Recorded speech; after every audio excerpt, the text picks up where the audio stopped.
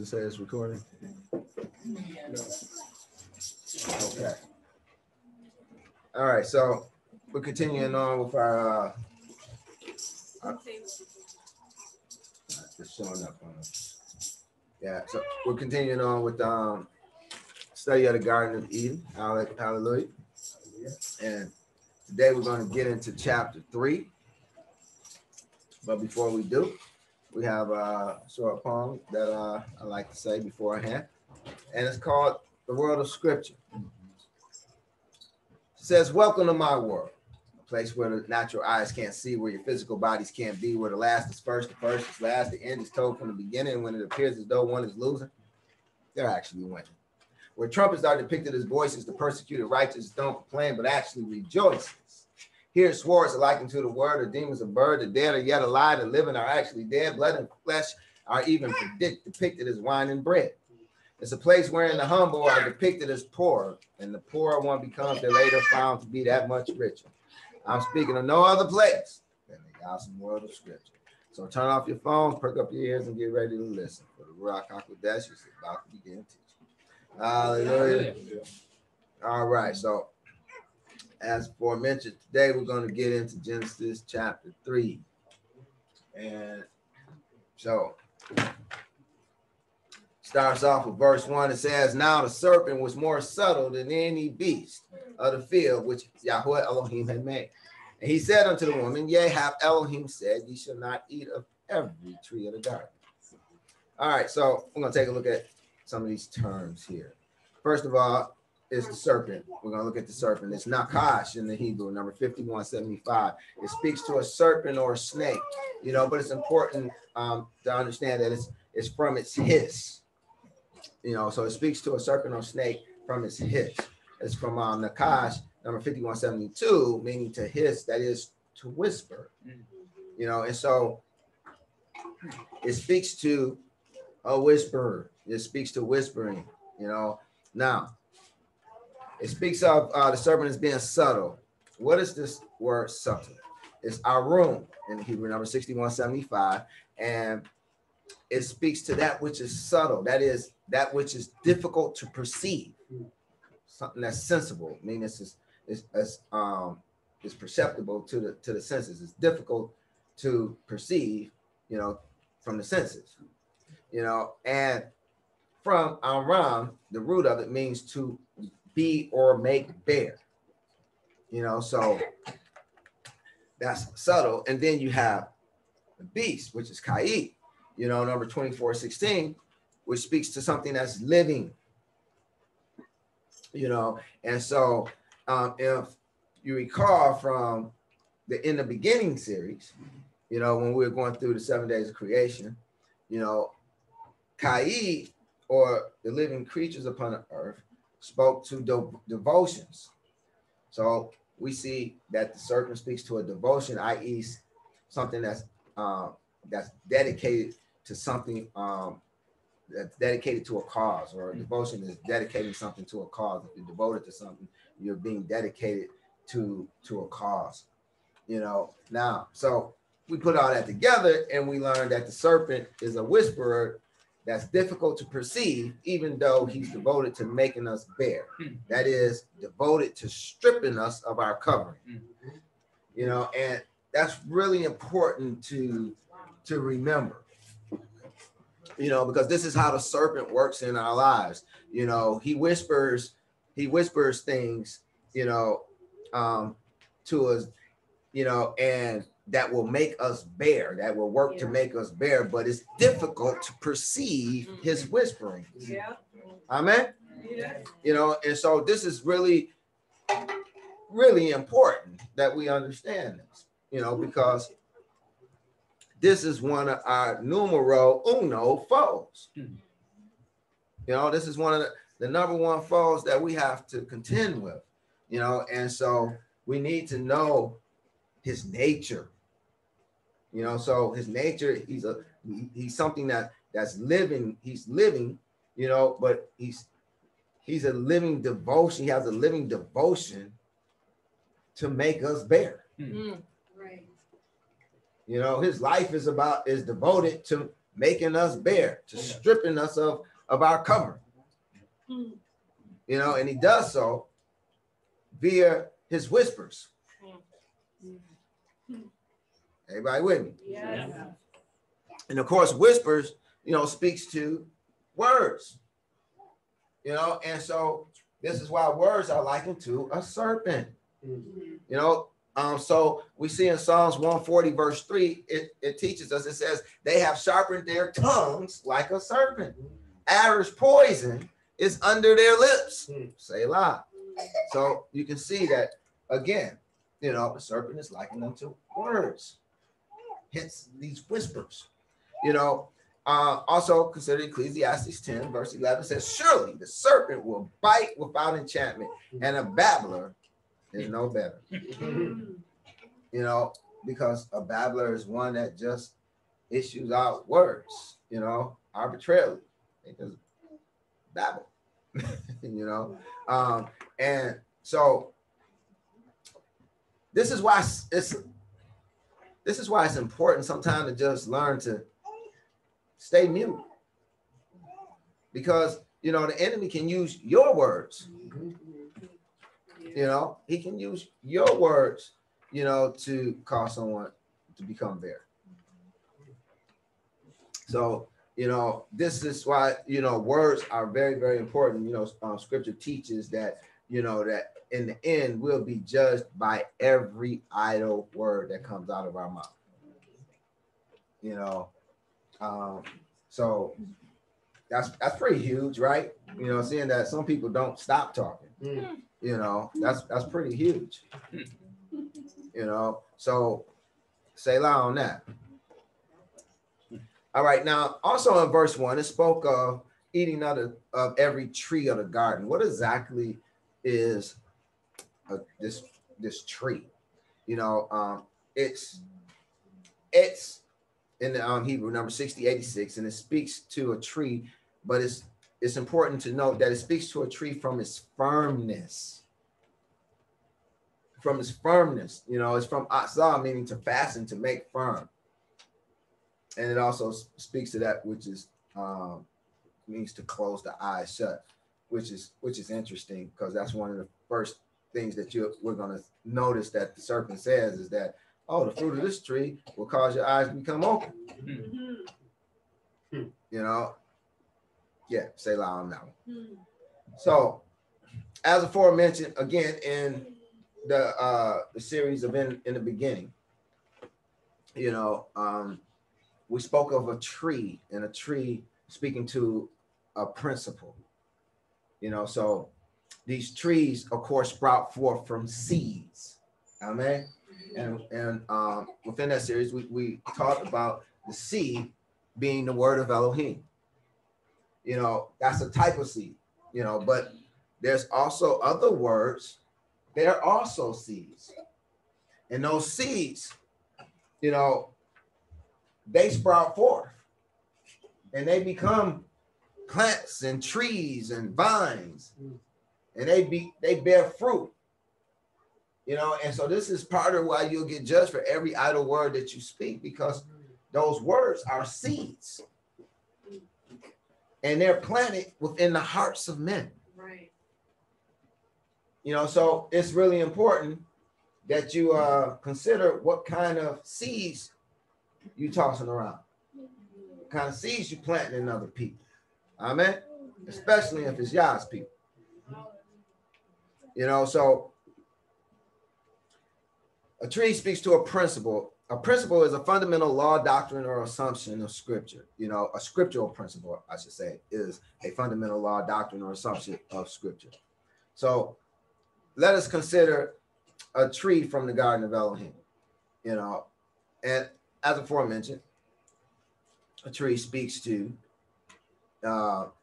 something that grew from a word, you know, and a principle, you know, and a fundamental law, doctrine, or assumption of scripture, such as what we find in Exodus 20, verse 4. This is a fundamental law. Thou shalt not make unto thee any graven image or any likeness of anything that is in heaven above, or that is in the earth beneath, or that is in the water under the earth. Amen. You know, and this is under the guise of, you know, especially worshiping it in our essence. You know, but this is a principle. You know, now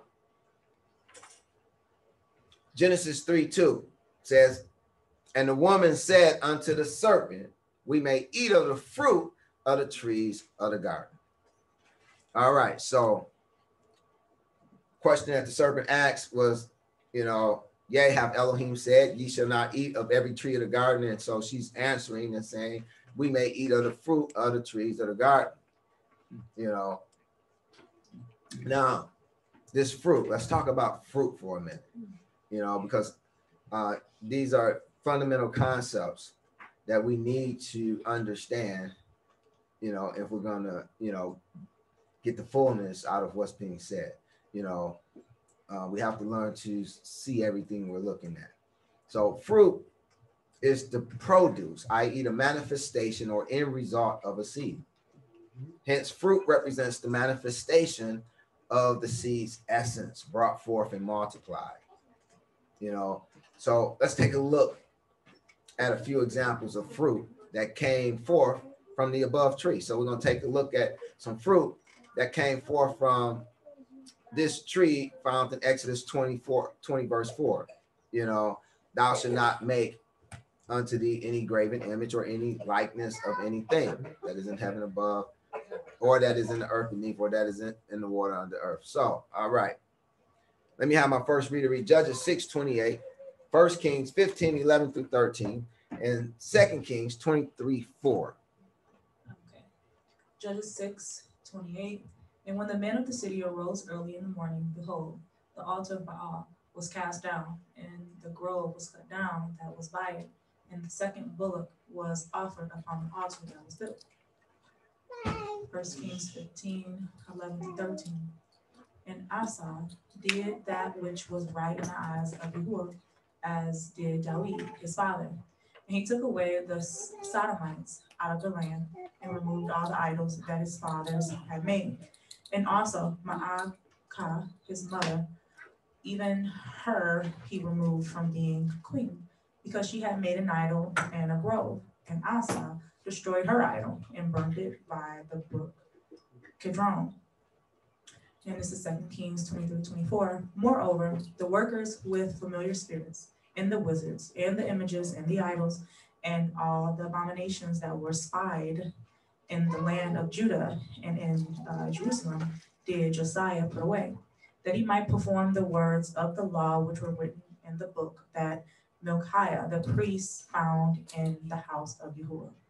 Hallelujah. Thank you. Okay, so again, the tree is thou shalt not make any graven image or any likeness of anything, you know, and the fruit that came from this tree, you know, is the manifestation of it, you know, in you know, in society, or the manifestation that, you know, which speaks to that which we can see, that which came directly from it, you know, such as we read about it in Judges 6:28, where Gideon, you know, cast down the altar of Baal and cut down the grove that was by it.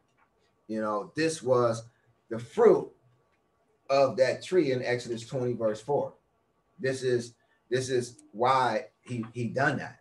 You know, so that was the tree, and this is the fruit of the tree.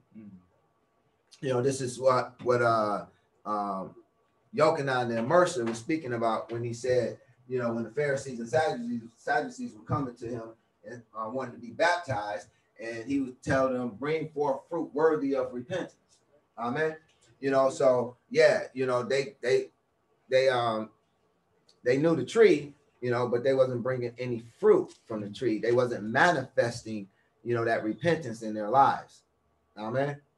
You know, so, you know, this is what is speaking about, these works that stem from this tree. That it's what it brings forth. It's what it manifests from the tree, you know. And so the seed is the word of Elohim. We're the trees, you know, and our actions are the fruit. You know, this is why, you know, the spine of the body, and even the torso and the spine, is referred to as the trunk. If you look it up in a dictionary, it'll tell you it's the trunk. The arms and legs are called limbs. You know, these are references to trees, you know, because we are trees. We're walking trees, you know, and so, you know, the seed is the word of Elohim. We're the trees, and the fruit is our actions, or our actions, you know, and so here it is. We see the fruit of Exodus 20, verse 4, found in Judges 6:28, also in 1 Kings, where King Asa removed all the idols that his fathers had made, you know, and he even removed his mother from being queen because she made an idol in a grove, and he destroyed her idol and burnt it, you know. And so, you know, again, this is the fruit of that tree found in the garden in Exodus 20, verse 4. And also we see in 2 Kings likewise says, moreover, the workers with familiar spirits and the wizards and the images and the idols and all the abomination that were spied in the land of Yahudah and in Jerusalem did Josiah put away. You know, so even though these are three different individuals, they're all manifesting fruit from that same tree. That's Exodus 20, verse 4, that same word. Amen. Now, imagine all the saints that done likewise throughout the years and how that fruit originated from that one seed. You see that? You know, can you picture that in your mind? You know, here it is. You have that one seed, and it brought forth all these trees that manifested all these actions based upon that one word, that one seed. Amen. Now, with this in mind, imagine if you were to eat just one good seed. That good seed would in turn have the potential to produce many fruits or many good manifestations in your actions. With each fruit or good manifestation containing anywhere from one to a multitude of seeds in and of itself to perpetuate the said manifestations. You know, so, you know, you can consume one good seed and it can cause you to produce many good actions or manifest many good actions. This is producing fruit from that seed, you know, so it can cause you, the tree, to produce many good fruit or many good actions from that one seed.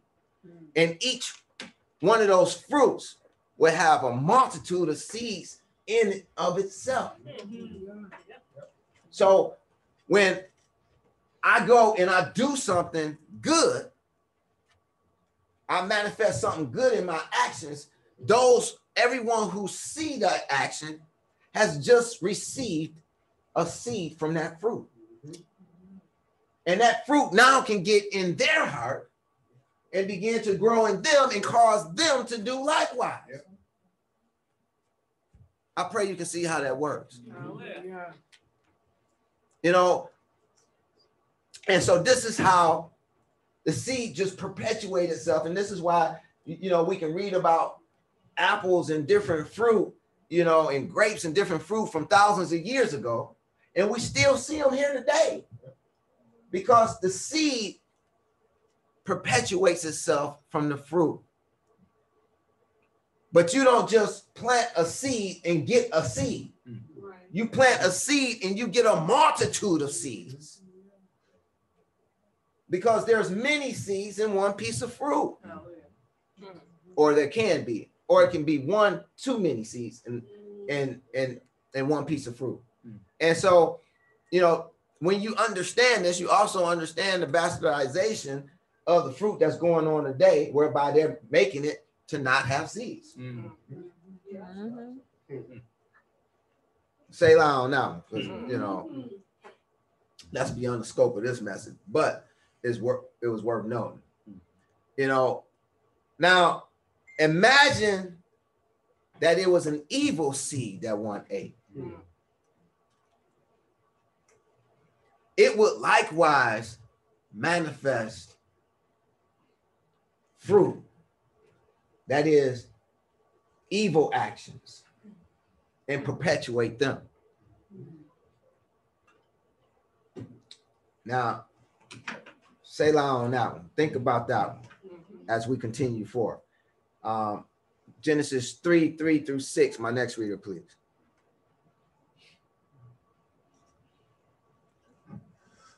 But of the fruit of the tree which is in the midst of the garden, Elohim hath said, ye shall not eat of it, neither shall you touch it, lest you die. And the serpent said unto the woman, ye shall not surely die. For Elohim doth know that in the day you eat thereof, then your eyes shall be opened, and ye shall be as gods, knowing good and evil. And when the woman saw that the tree was good for food, and that it was pleasant to the eyes, and a tree to be desired to make one wise, she took of the fruit thereof, and did eat, and gave unto her husband with her, and gave also unto her husband with her, and he did eat. Okay, so, we're told that Elohim said, don't eat it. The serpent says, nah, he lying. He said, don't eat it and you'll die. Nah, he lying. You're not going to die. Nope. And in fact, you're going to be as gods, knowing good and evil. And so I guess that was appealing, that they wanted to be as gods, not realizing they were already as gods, because they were made in his likeness and his image. Amen. Nevertheless, they fell for the okie doke. So she took the fruit thereof. She ate, she gave it to her husband. He ate, and that evil seed got in them. And that evil seed would take root and sprout forth because they were very fertile ground. They were very good ground, remember? Yeah, they were. And so this evil seed would then be perpetuated, and it would bring forth, fruit with a bunch more evil seeds in it,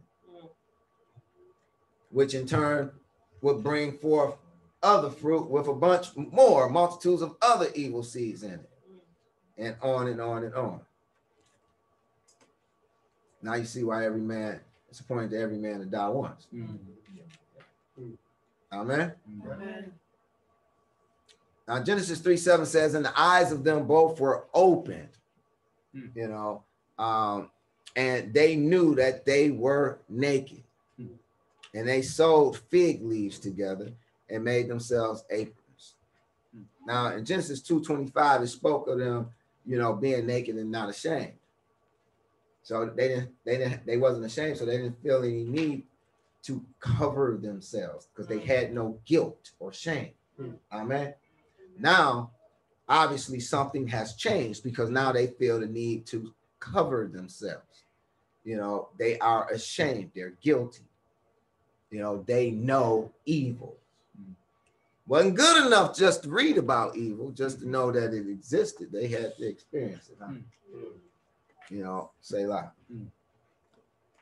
But what I want to focus on is the nakedness. This word naked is Aram, number 5903. It speaks to nudity. It's from Amram, number 6191, meaning to be or make bare. Do you remember that is exactly what the serpent's goal was? So I pray you can see now that the serpent has achieved its goal. Now that Adam and woman are naked, because that is what a serpent does. It's devoted to making us naked. It's devoted to stripping us of our covering. And of course, Yah is our covering. Yes. And so this is what he did with Adam and woman.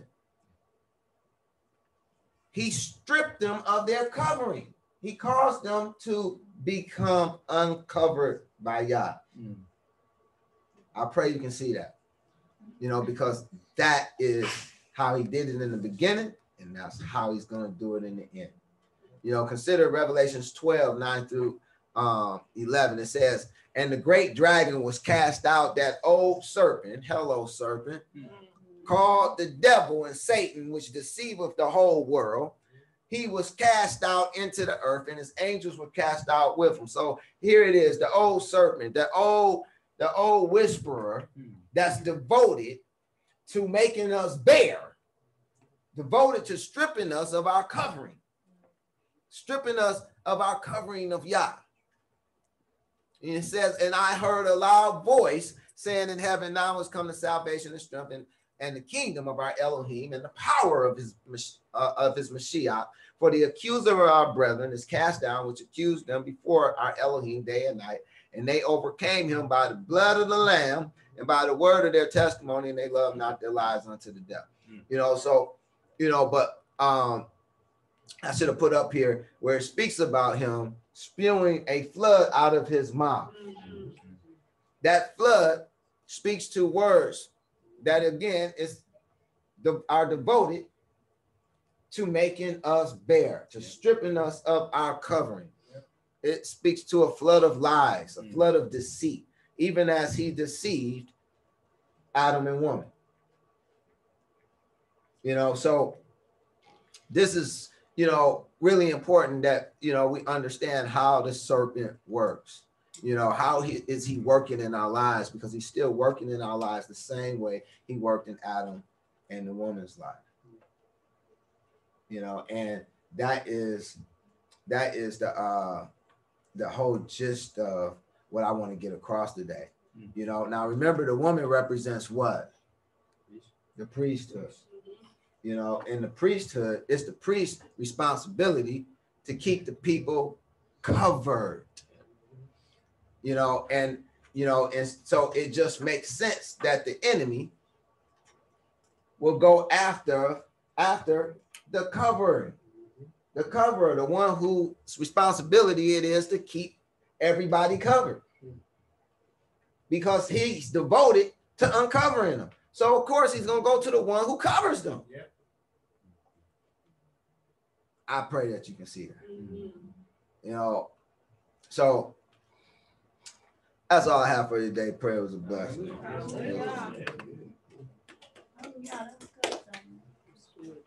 Hallelujah.